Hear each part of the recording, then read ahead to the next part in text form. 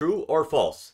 I can provide reasonably convincing evidence of why I believe to those who ask.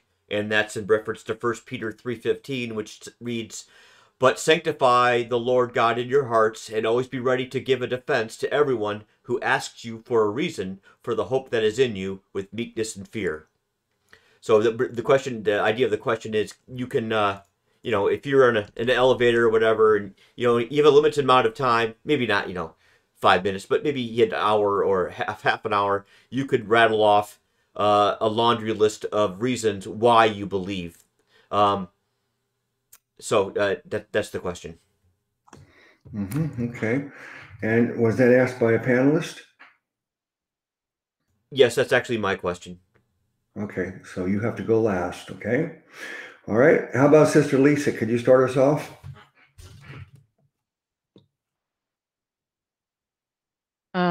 Yeah. Yeah, well, I would say certainly true. I mean, it would depend on like the person, if how much time I had with them to kind of size up what I thought might, you know, resonate with them in the examples. But if I didn't know them and somebody like you're saying, when you're on an elevator and you only had a couple of seconds and maybe they saw your Jesus pen or something. And they ask, well, how could you believe? Or why do you believe? Or isn't that silly? I, believing in, something up in the sky somewhere. I would just point immediately to the wonders of his creation because I think everyone has seen that and took notice of it. And people fly around the world to go look at different beautiful locations like Niagara Falls. I mean, I don't know if you're just using that as an example. That water never stops running. I mean, you guys should go look, go pull up a video of Niagara Falls where they're showing that water. It never stops running. That's 24/7, 365 for how many millennia now? It's never stopped running. So, you know, who's in charge of that? Where's the chief responsible for Niagara Falls? I mean, it's just, there's no maintenance crew. It is what it is. It's a wondrous thing. And there's a thousand different examples like that you could easily point to about the glories of his creation, the magnitude of it. Um, so yeah, I don't think it would take much to point to, as the Bible says. I was just talking to another sister about this the other night. How the heavens declare the glory of God. You literally could walk outside and look up and have a million reasons to believe when you see the sky. But people, I don't know if it's because of the busyness of our lives. I think that's a part of it. The devil tries to keep you so busy, and then he's got mi- um mind numbing stuff to keep people in darkness and to keep people entertained, literally to keep their mind captured so that they don't think about such things and they don't think about the wonders and the beauty of his creation that's all around us. And you know, uh it's sad, but it's true. People's minds are filled with so many different things. How they're going to pay this bill and how they're going to do that, and they don't stop to look at the amazing, beautiful rose. That, why is that there? What is the purpose of a rose? Other than for man to appreciate and smell, and it's like they don't stop and think about those things, and it's sad because if they did, they'd see the glory of God all around them. Even pets are a witness to who made these animals. They're all different, and yet, almost like Sister Angel has remarked before, like designed to be a pet for man. You know, it's just it's all right there, but people aren't paying attention. Their mind is too full of the cares of the day to even stop and reflect about God's glory all throughout the earth. That's all I have to say. Okay, thank you. All right. Brother Ben, why don't you go next? Okay, it's my question, but I can go. I don't Oh, like. I'm sorry. I'm sorry. I forgot. It's a rule violation. You can't go next. You got to wait. Sorry. Okay. Sister Heather, go ahead. I am actually super excited about this question because my pastor gave an amazing message this past Sunday on this. He was talking about kids growing up in Christianity and coming and into higher education places and falling away from the belief in the Bible because they don't have a way to refute it. And when people ask them questions, they don't have an answer. So he laid out some answers that I absolutely loved. But the one that he said that was like the punchline is he got up. Jesus got up. That is why I believe that there was a global flood because Jesus got up. That's why I believe the story of David and Goliath because he got up. And you know what? If before Jesus' birth, the prophecies that were fulfilled before his birth were the only thing that ever happened, that still proves it. And if his ministry and the healings that he did and the miracles that he performed were the only thing, it still proves it to me. And if his death were the only thing that I had to look at, it still proves it to me because it's all prophesied in the Bible. But the fact that he stood up out of that grave, that proves it all to me. Amen. He's risen. All right. Sister Renee? Yeah, well, I would say certainly true. But people find, if they come at me in a negative way, like Elise was saying, that mocking tone, you're gonna believe in the magic man in the sky and all of that. I ask them, well, how much research have you actually done into confirming whether the Bible's true? Or are you just reading articles written by atheists? Have you looked at both sides of it? Because I did. And I'm not an idiot. And I don't place my whole hope of existence on something that doesn't have proof. I am not blindly faithful. And I tell them it takes more faith for me to believe the ridiculous claims of atheism and without a creator than it does for me to believe the Bible, which, by the way, has both historical and archaeological proof.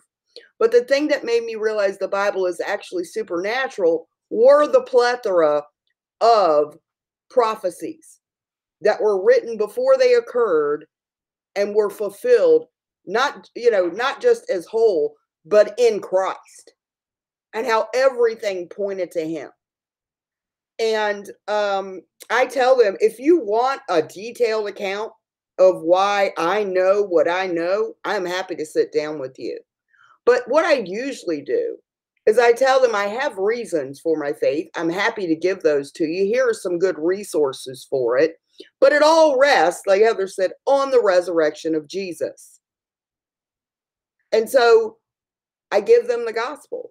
And I tell them, you may have been raised in religion. You may have been told you have to live a certain way, or God's going to hate you or not save you. And so I go and tell them that none of that's true.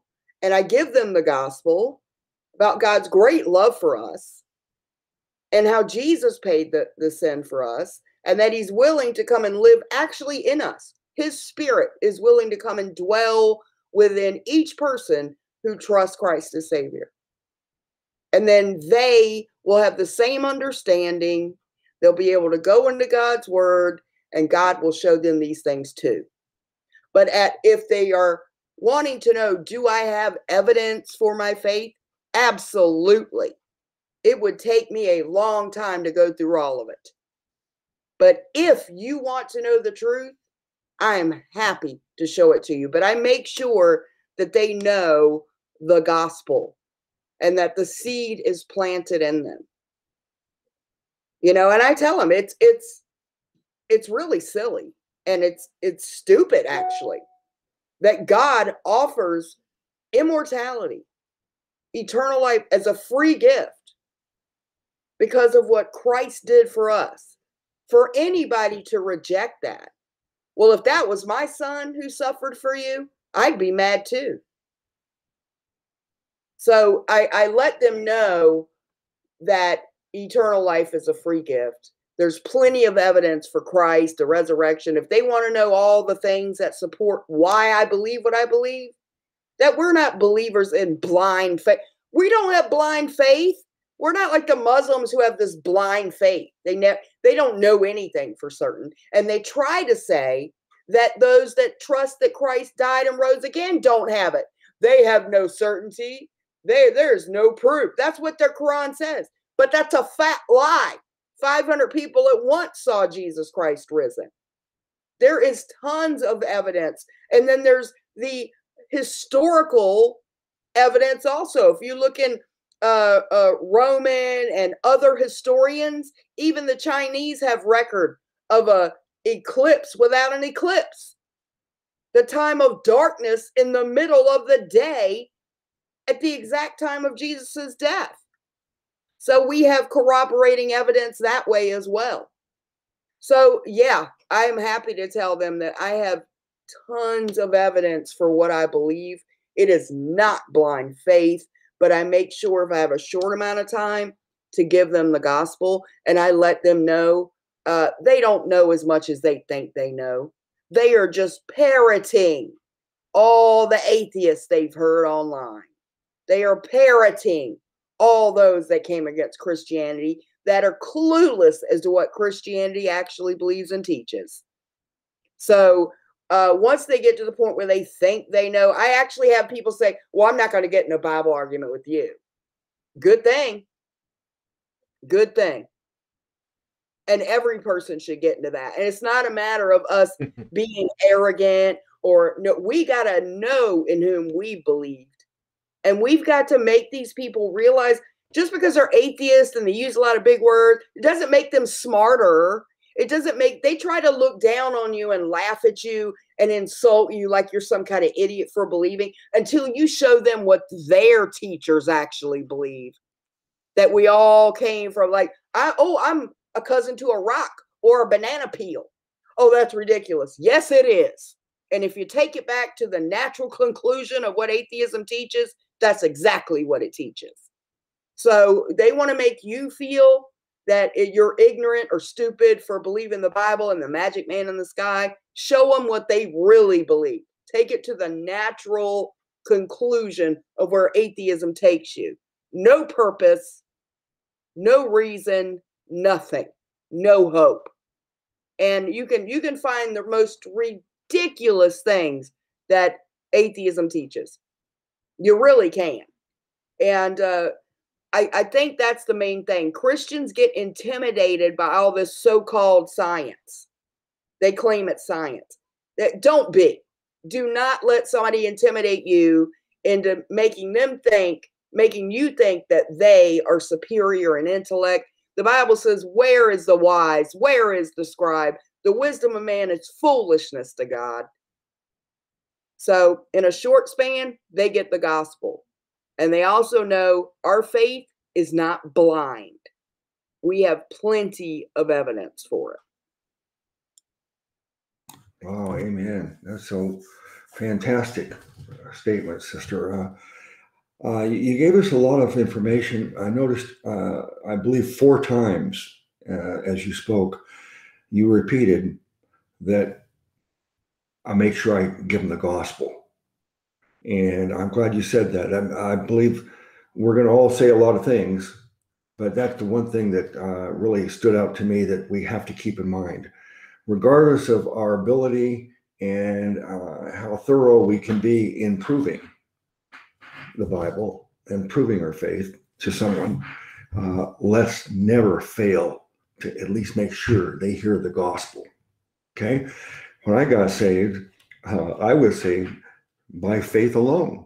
I didn't have any proof. I didn't have any evidence. There was no reason for me to believe in terms of when I compare what I know now that I can offer as proof of my that it's all true. I didn't have that, but I believed anyway. Yeah, that's what the Lord wants. That's what the Lord values from us. That's why He said to Thomas, "Now that you've seen me and touched me, you believe." But those people who never get to see me or touch me and they believe, they're the ones that are blessed. That's what I value. That's what the Lord values, is us believing without seeing. So I do think that every person who becomes a believer, the first thing you can do is get water baptized and invite all your friends and family to the ceremony. And you know, it's kind of like a graduation. You invite people to your graduation, and a lot of people will attend things like that, and just out of respect for you. And hey, he's having a big event in his life, so I'll go attend to support him. But by them coming to your water baptism, they're going to hear the gospel message during the baptism. So that's the very first thing a person can do, and then you can, after, in addition to that, the next thing you do is you give your testimony. People will say, "Hey, Luke, what you been up to?"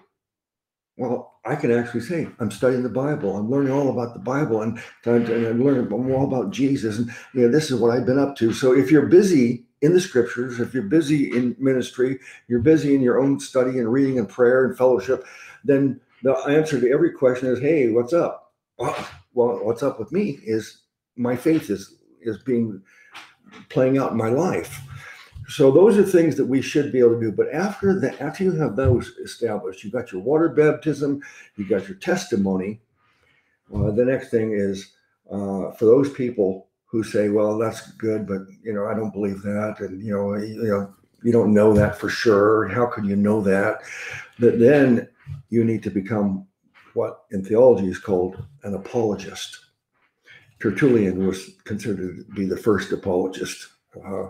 And he wrote, and many people in that era started writing proofs to support philosophical, all kinds of arguments to prove that God exists and their faith in Jesus and the Scriptures is supported, can be backed up. So you need to make an effort. It says always study, show yourself approved, be ready with an answer. Well, study is not easy. It's work. So you need to get to work. Okay. People who say that we don't believe in works, you're crazy. All of us here work a lot in our faith, but we don't believe in our works for salvation. So I was talking to my wife over dinner tonight, and this, I said, "How long have you known me?" She's known me for 41 years now. We've been married for about 41 years. And I said, "How long have you known me that watched me study the Bibles consistently?"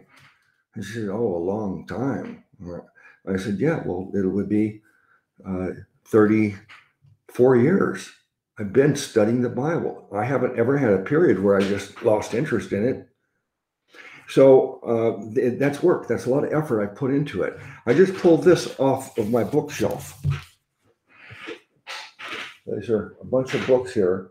Every one of these is apologetics books.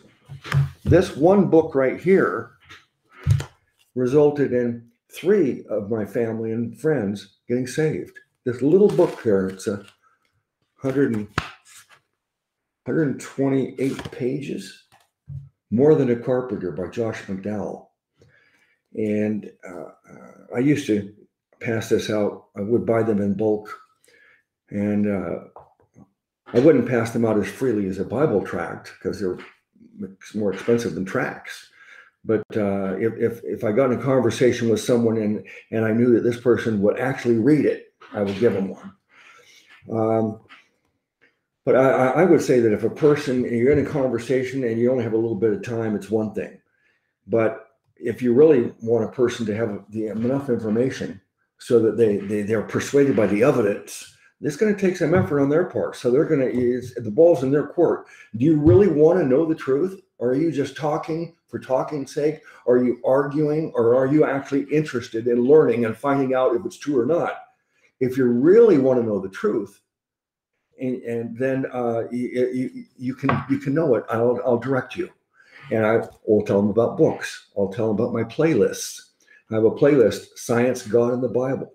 Another one: Philosophy, God, and the Bible. This one, I did a playlist just on this book. A group of us read the book together and discussed it. And the title of that playlist is The Resurrection. That's the greatest proof in history of Jesus, his deity, and the gospel. That's the real proof, the most important thing that we could tell someone about. And so watch the playlist, The Resurrection, or get this little book here. This book is by Lee Strobel, The Case for Christ. He wrote another one. Oh, that's The Case for Faith. For these, he's presenting really good arguments to show a person that, look, our faith is not blind. These are the reasons that, by the way, as I said, my faith initially was not supported by evidence. I just read the scriptures and I just felt it was true and I believed it and I got saved. But I didn't have anything, I couldn't back it up and support it. But by reading all these books, I found out my faith is actually supported by a ton of evidence.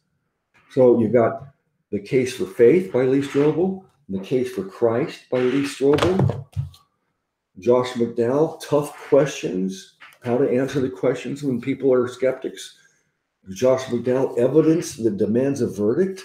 This covers showing you the Bible is historically correct, archaeologically correct, scientifically correct. The prophecies in the Bible that show that it's God consistently told us details of the future that it obviously had to come from God, because they're it's not like vague predictions from Gene Dixon or Edward Casey or people like that. These are clear predictions that are great details, like 30 pieces of silver, and there's all kinds of details that make these prophecies. It's not just luck that they happen to guess right. Another one, A Ready Defense by Josh McDowell, and Reasons to Believe by John Marks. I think that if you have done your water baptism, if you've been able to give your personal testimony, if you feel good about presenting the gospel every opportunity you get, and now you're at the point where you want to be able to give them an answer for the people who say, well, okay, that's fine for you, but I think it's just a fairy tale. You can't prove it, Well, then you need to read these books, or you need to go to my playlist. So, and you don't necessarily have to be able to regurgitate everything that's in these books. There's a lot of information. You could learn some of the most important things and be able to repeat them. It's not going to be difficult, but I think what you need to determine is the person I'm talking to really sincere? Because if they're sincere, they should be willing to read a book. They should be willing to watch a playlist. So if you give them a book or tell them about it and you send them a playlist, and if they don't read it, then you know that, hey, they were just wasting your time anyway. You're better off spending your time on someone who's actually sincere instead of wasting your time on someone that's just there to argue. All right, I think I covered everything. Ben, what do you say? You wrote the question, didn't you? Yes. Yeah, I like you, Luke. I read the Bible too, and I as I was reading it, I read it as an adult. I was kind of going through Genesis, and I just kind of read about how Noah lived for so long, and just strange things that I read it like a just I didn't even realize it. But I put all my cynicism and criticism and skepticism aside and just read it, and I just knew it was the Word of God. And then it kind of occurred to me, okay, hey, started to occur to me, this is conflicting with everything the world teaches me.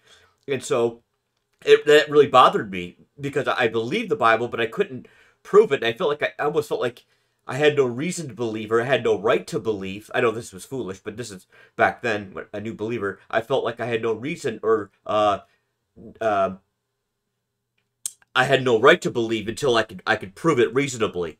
And so I really went hard into apologetics, and I maintained a list. I mean, like Renee said, I have hundreds of little evidences, um, all over the place. That I actually have a list I maintained. Some, I mean, it's not comprehensive, but it. I probably have 100, 200 reasons I'm looking at right now of why I believe, and a couple of them would be, for example, uh, that the Bible, the whole narrative from start to finish, is counter to the designs and motivations of sinful man. If it was written by man, it wouldn't be flattering. If it was written by man, Jews, for example, it's a complete embarrassment to the Jew. I mean, and it's not flattering to them whatsoever. The whole idea of the perfect, uncompromising righteousness.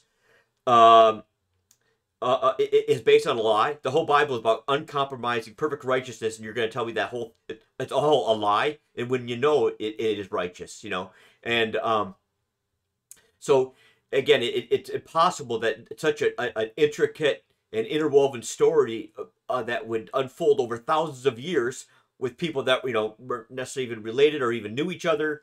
There's no evidence of any collusion, and even if men tried to collude over thousands of years, it's impossible. It goes beyond what they could predict. Or that they couldn't guarantee that they'd even be in the land, for example, when Christ was crucified. Yet they were. So I mean, and like you said, there's all kinds of secular witnesses from history, like Pliny, Tacitus, the Talmud, Justin Martyr, and some of those are hostile witnesses. But even they will say things like, Jesus existed, was said to perform miracles, was crucified on the eve of Passover when the sky was darkened and there was an earthquake. That's fascinating. That the tomb was empty and that the disciples supposedly stole the body. There's evidence of the letters that the Pharisees distributed out, telling people that they spread out throughout the land. For example, that the disciples stole the body.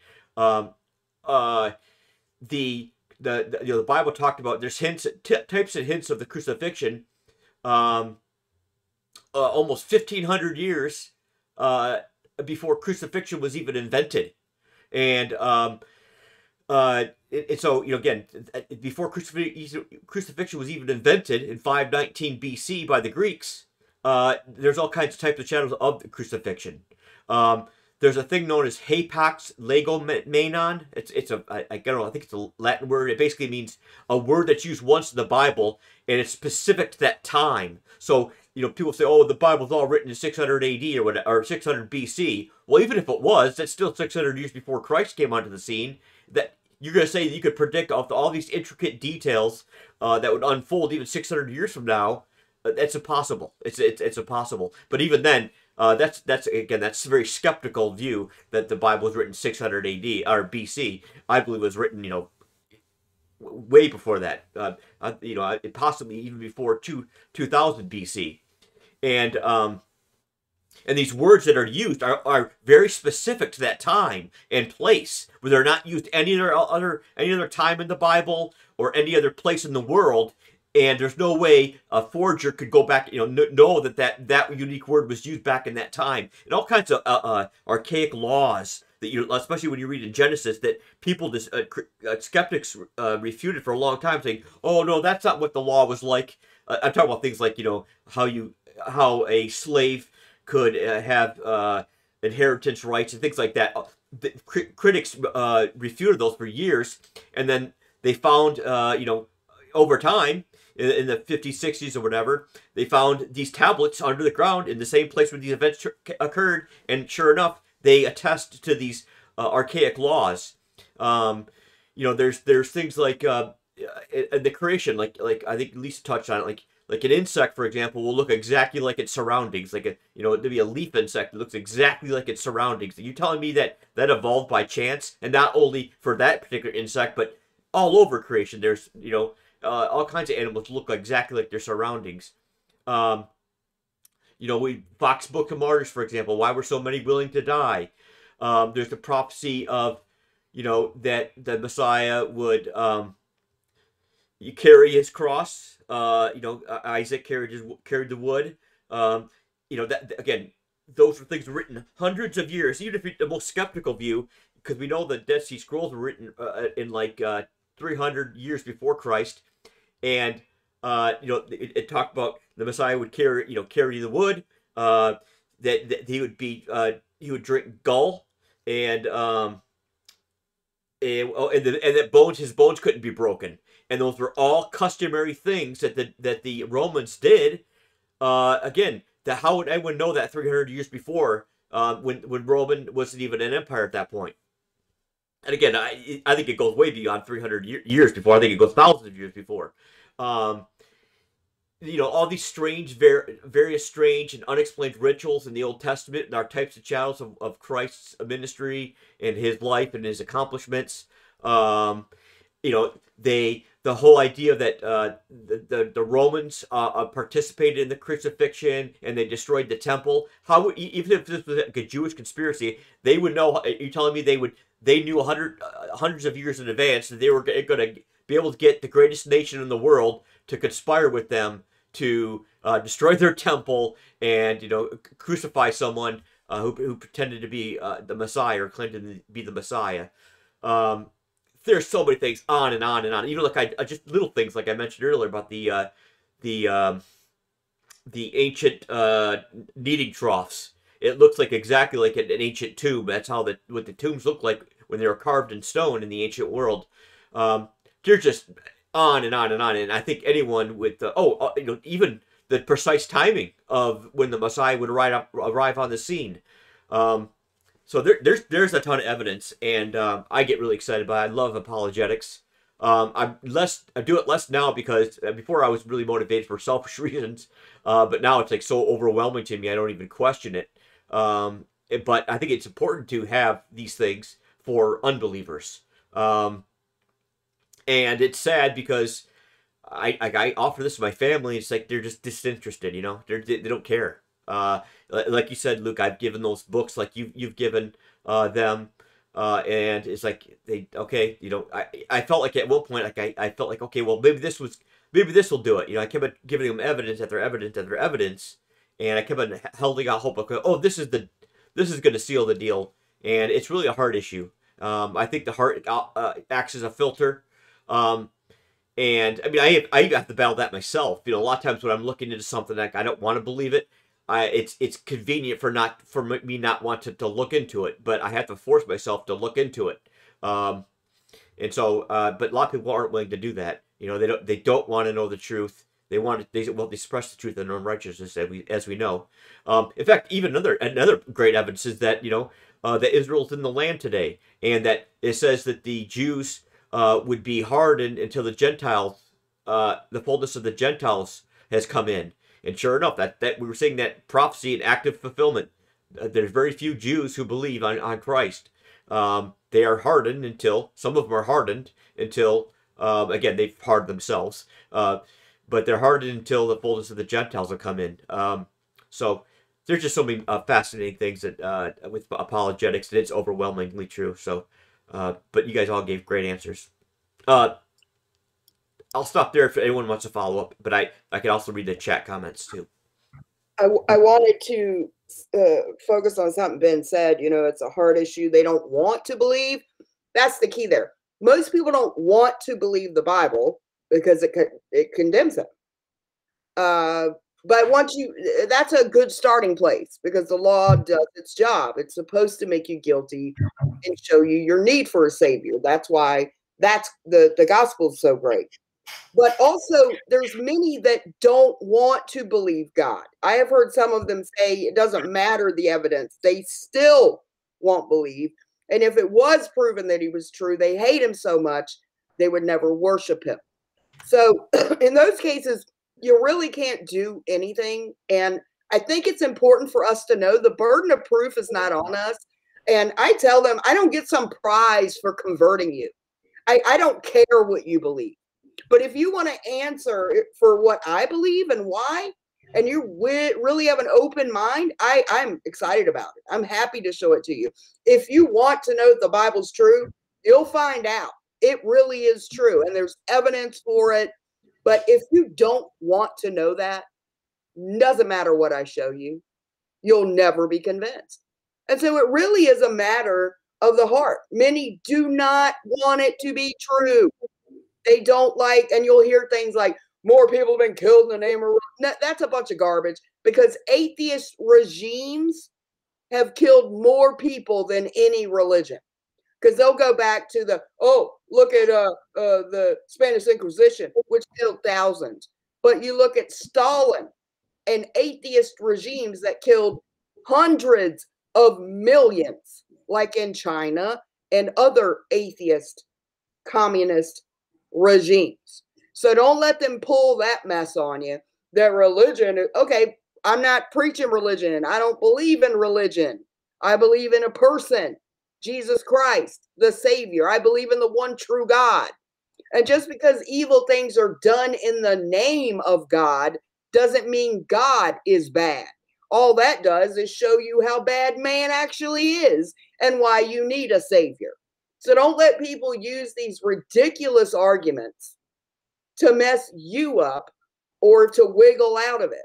Because, like everybody's pointed out here, they don't want to believe. Switch put the great verse that's in Acts 13, Acts 13:41. Behold, ye despisers, and wonder and perish.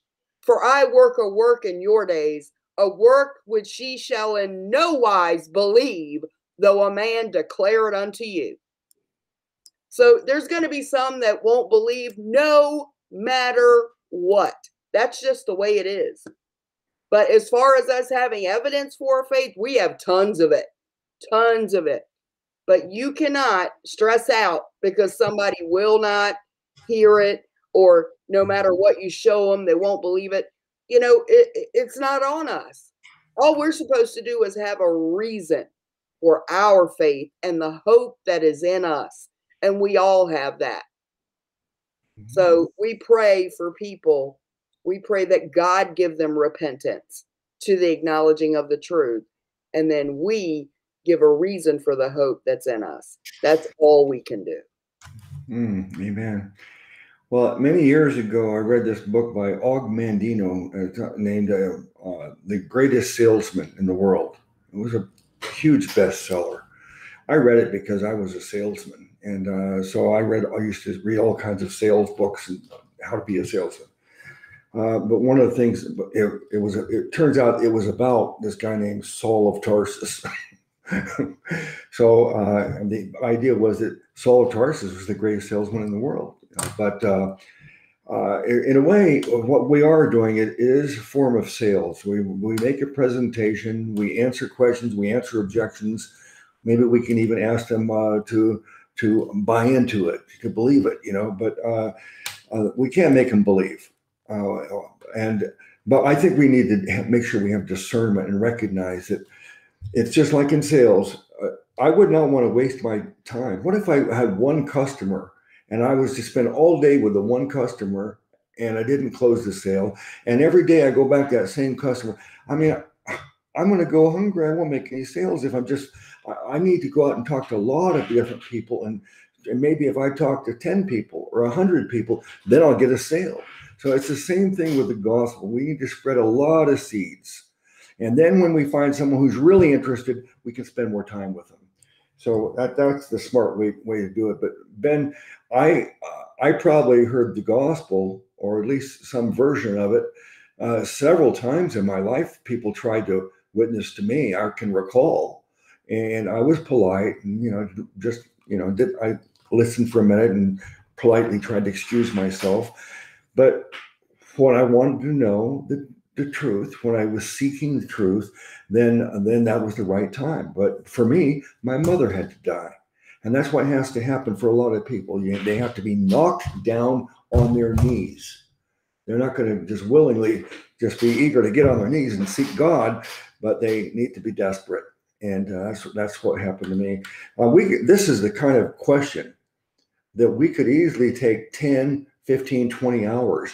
The group we have right here, I'm sure we could take that much time and go on and on. If we wanted to go into all the details, like some of the things Ben was talking about, Renee, the details. I didn't mention any details except 30 pieces of silver, but there's only about 100,000 arguments we have to prove our faith. So it's endless the amount of answers we do have.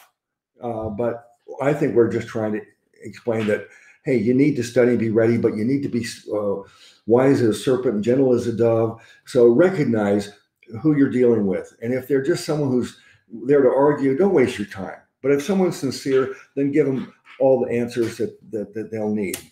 And let me see, Lisa, what do you have more to say about this?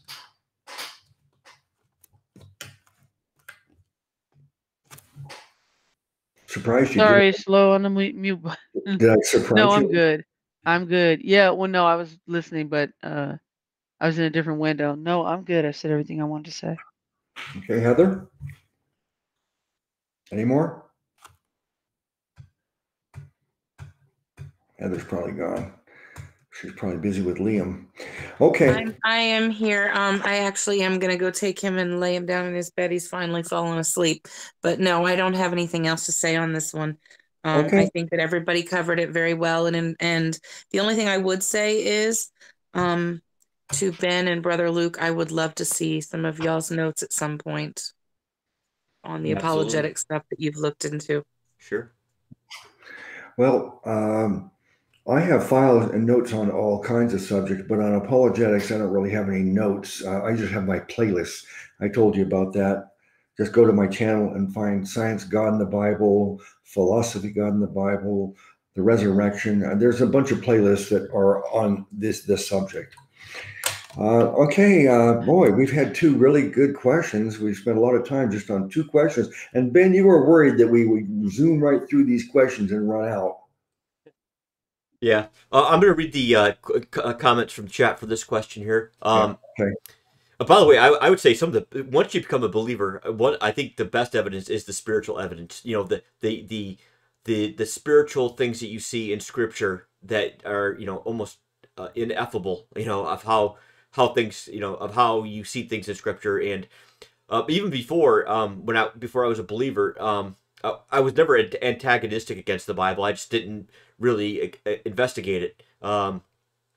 And for me, just the whole the God drawing me, was very supernatural, and I knew that the conviction of the Holy Spirit, I knew that was very real. And then once I believed, I had a taste of the Holy Spirit, and like, wow, this is, I don't care what anyone says, I don't, this is absolutely real.